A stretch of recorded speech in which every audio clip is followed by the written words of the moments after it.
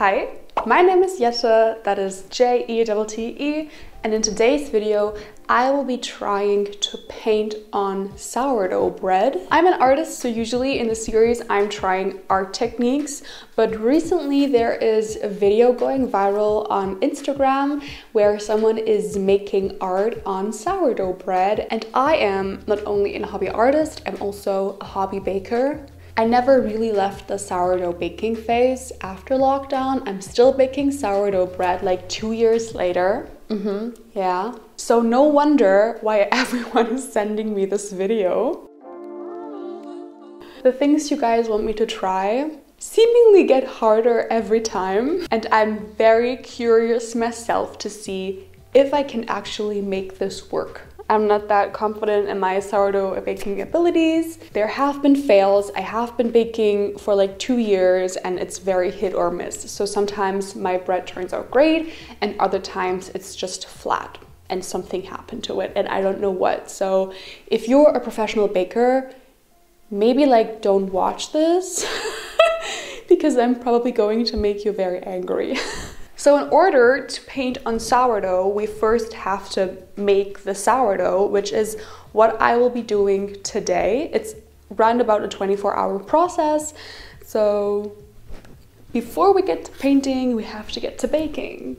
I have all my sourdough baking ingredients here, and I'm just gonna follow you through the recipe, which by the way, I also found on YouTube. So I am going to be linking all the recipes that I'm following down below. The whole sourdough baking is literally a science.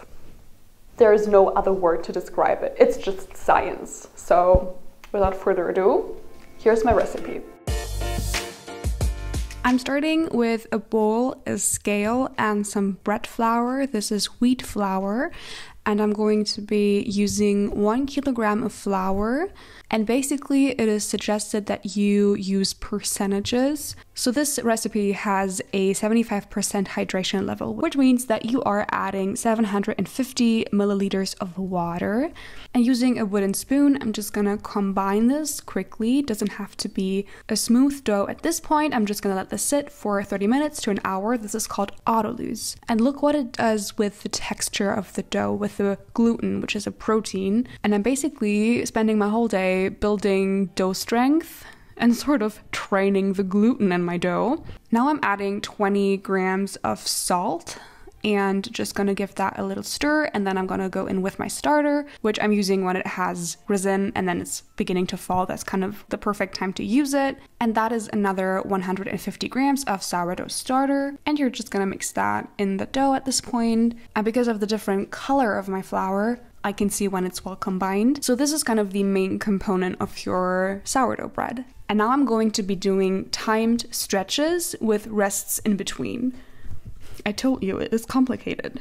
That basically means that you are going to stretch the dough from one side, kind of flip it over and turn the bowl kind of like 90 degrees every time. You don't want your dough to rip, you still need to stretch it. So kind of like what I'm doing here. After your stretches, your dough is resting. I'm using 15-minute intervals first, and then followed by 3 30-minute intervals. So basically you are repeating the process over and over while the dough is resting in between. And that is the most like time-consuming part of the sourdough. And you can kind of see how stretchier the dough becomes over time. So the more I'm like stretching the gluten, the better the dough strength later. Ideally, your dough is resting in like a 25 degrees environment. It's winter now, so it's like 15 degrees in my kitchen. Yeah, I know. So I'm putting the dough in the oven in between, and it's now resting for 8 hours. Sometimes I put the heat on of my oven, kind of measure the temperature. So I'm creating a little bit more of a warm environment for it to rise, though not too warm because otherwise your bacteria dies. And after that main rise, your dough is going to be doubled in size, ideally. My dough, unfortunately, wasn't on the strong side. Maybe because I used more water than I should have, or I just did a bad job at stretching, or it could be the starter, so many different reasons. But I'm basically shaping the dough into two like oval shaped loaves and putting them into these little baskets that I floured so the dough doesn't stick. And then these go into your fridge for another 12-hour fermentation. So they are resting ideally overnight in your fridge until I'm baking them the next morning.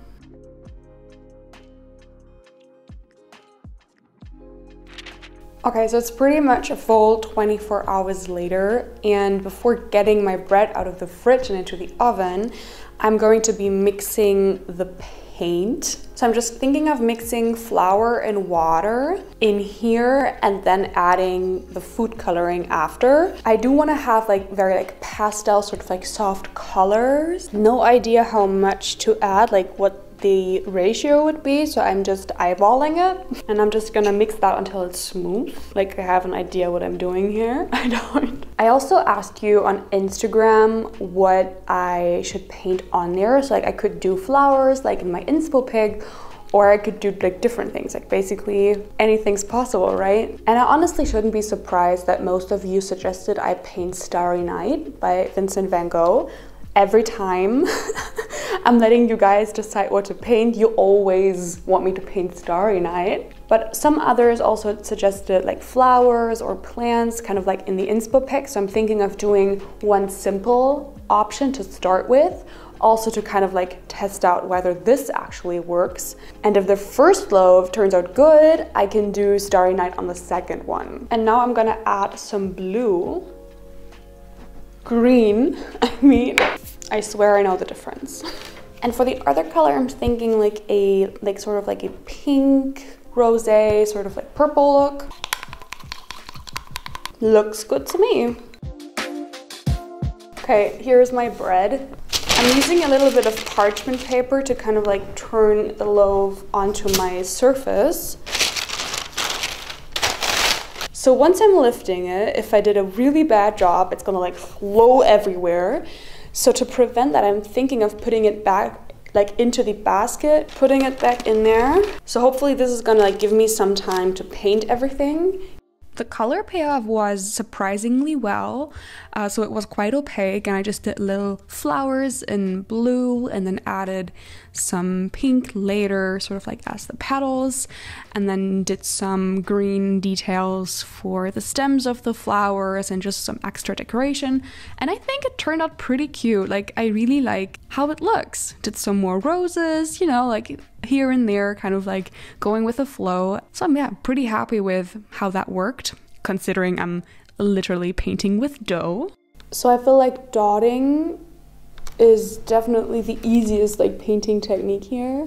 So I think this is as much as I can do. I'm gonna score the bread, which is like using a scalpel. You kind of like cut into it so it springs better. So let's get back to the kitchen. Here you can see me score the bread, which I think I did a pretty good job at least for my standards. I'm baking the dough inside like some sort of pot because it gets hotter. And here you can kind of see that it's already starting to lose shape. Putting that in the oven at 250 degrees for 20 minutes. Now I have to wait for full on 20 minutes. I'm scared. This could go both ways. Could be a total disaster. We'll see. Moment of truth, guys. I was quite impressed, I have to say, but you are going to put the bread in for another 20 minutes for about 220 degrees Celsius without the lid on, and then this is how the bread looked after. Okay.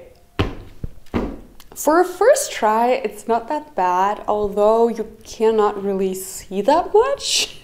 Because also the crust is just getting like more of a brown golden tone when baking, that just changes. I am, however, really happy with my scoring because I'm really bad at it. So this went surprisingly well. So some of the design is now down here and the rest is like on this side. I think it's cute.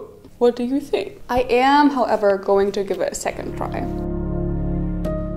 Attempt number 2, I am going to be trying to paint the Starry Night by Vincent van Gogh on my bread, because that is what you guys are voting for on my Instagram. If you want to in the future participate in these like surveys, my Instagram is just Jette, like my name. Happy to have you on there.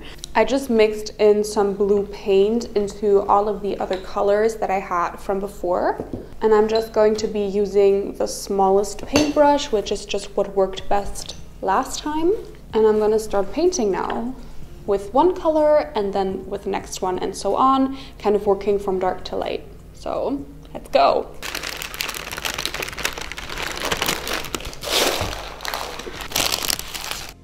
In my opinion, I did a really good job at painting Starry Night on my bread. Because, you know, like, I'm painting with dough, so it is gonna be more difficult than with acrylics. I have painted this art piece numerous times before, so I am an experienced Starry Night painter.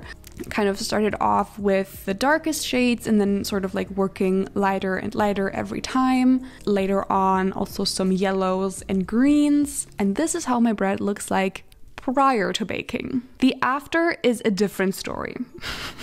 You'll see what I mean. Guys, this is the best I could do, okay? It's not a masterpiece. I'm still painting with dough, so we will also see how the coloring is changing when baking, which I'm kind of like scared to see and sort of interested to see as well. So in about 20 minutes, we should be able to see the result. Same process, just put the bread into the pot. I did kind of screw this one up because the scoring extremely difficult with like the thick layer of paint on there. I also should have done that before putting it into the pot. So yeah, I'm making all these mistakes so you don't have to. You're welcome. Putting that into the oven for 20 minutes. This was after. You can tell I did a really bad job at scoring. What is that? What happened there? Back in the oven for another 20 minutes at 220, and this is what it looked like. Definitely not what I had in mind, but yeah. Considering it's painted with dough and probably not the most ideal food paints, I'd say it's fine. Could it be better? Yes. For a first try, it's okay. Like, I don't know what happened here. You guys, what is this? No, I know what happened. I did a really bad job at the scoring. Please ignore it. Also the design, I mean, did it look better before baking? Yes, but I think this is like a technique that doesn't look better after baking.